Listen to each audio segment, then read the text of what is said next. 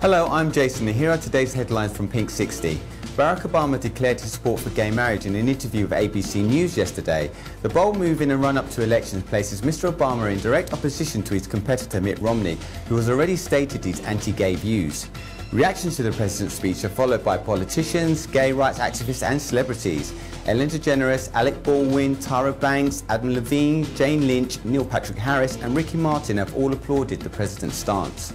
Despite hopes by many, the Queen's speech, which heralds the annual opening of the British Parliament, did not mention gay marriage at all.